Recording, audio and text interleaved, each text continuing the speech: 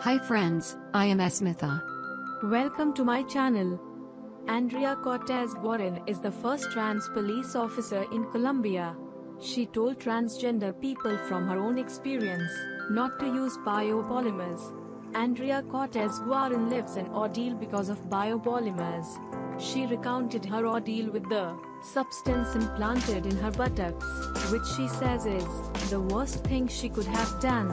She told her hard experience with this substance on her social networks. Biopolymers are a substance used in aesthetic procedures that has been questioned. This because for some experts, they are not suitable for the human body. The substance can affect tissues and organs, generating, in some cases, irreversible damage.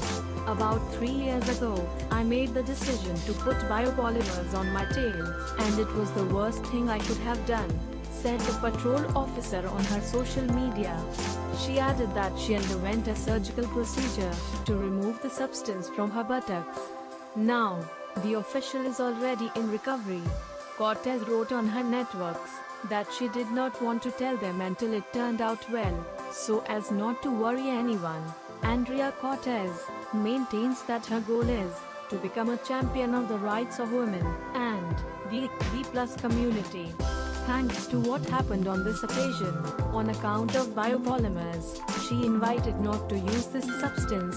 Watch the beautiful Andrea Cortes with music.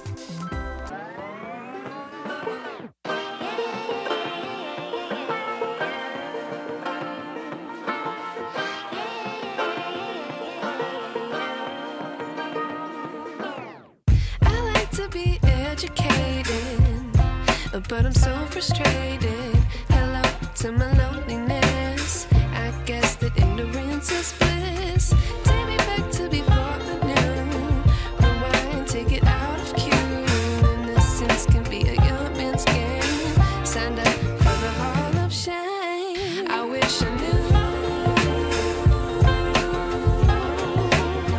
how much I miss. I know that we're all screwed.